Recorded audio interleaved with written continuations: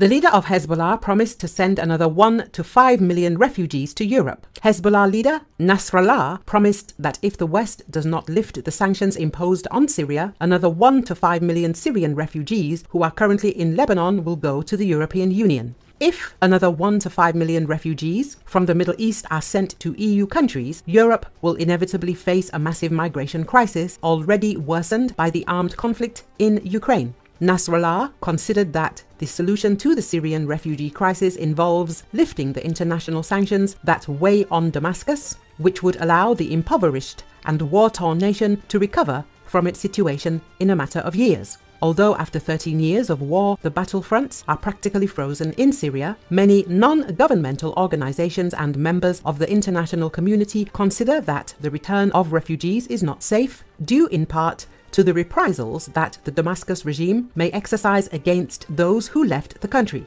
Many countries and blocs, including the EU, do not maintain relations with the government of Syria. Syrian President Bashar al-Assad, as a prominent ally of Hezbollah, which the United States and Brussels classify as a terrorist movement. In the same speech, Hassan Nasrallah raised the possibility of the Israeli population returning to the northern cities of their country along the border with Lebanon if Tel Aviv's military offensive in the Gaza Strip against the Palestinian group Hamas, its ally, ceases. Tell Israeli government to stop the aggression against Gaza if you want to return to the north, said Nasrallah, referring to the almost daily exchange of fire between Israel and Hezbollah on the border with Lebanon since the beginning of the war in the Palestinian territory on October the 7th. The Hezbollah leader stated that the Americans informed Israeli Prime Minister Benjamin Netanyahu that there is no solution in the north without a ceasefire in Gaza. At a strategic level, he believes that Israel is at a dead end, in which it must decide whether to accept a ceasefire and thus recognize its defeat, or continue with the offensive and follow into the abyss. Nasrallah also emphasized that the start of a war against Iran would mean that the entire Middle Eastern region would be drawn into an armed conflict.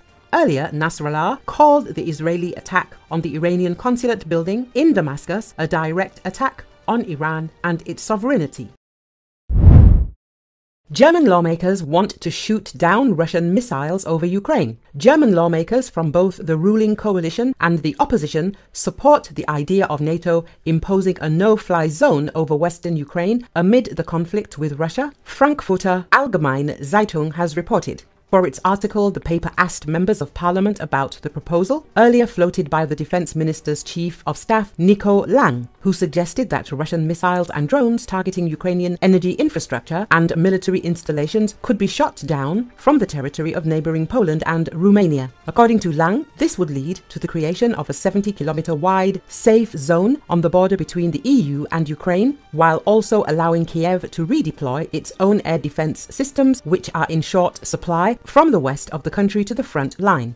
Defending the airspace over Ukraine from Poland and Romania should not be ruled out in the long term. Anton Hofreiter, a member of parliament for the Green Party, which is part of the German coalition, told Frankfurter Allgemeine Zeitung. However, such a move is not up for debate at the moment, as the current priority for the West is to supply Ukraine with significantly more arms and ammunition, he stressed. Markus Faber from the Free Democratic Party, also in the ruling coalition, agreed that the airspace over the Ukrainian border regions could be protected by air defenses on NATO territory. According to Faber, this would only be possible if the West can secure enough ammunition for the air defense systems. A lawmaker for the opposition Christian Democratic Union, Roderich Kaiswetter, also said Kiev's western backers could shoot down Russian drones over western Ukraine. This would relieve the Ukrainian air defense and enable it to protect the front, he explained. Kaiswetter recalled how the US, UK and France assisted Israel with countering a large-scale bombardment by Iran in April, saying it showed that countries can provide such help to their allies without actually becoming a party to the conflict.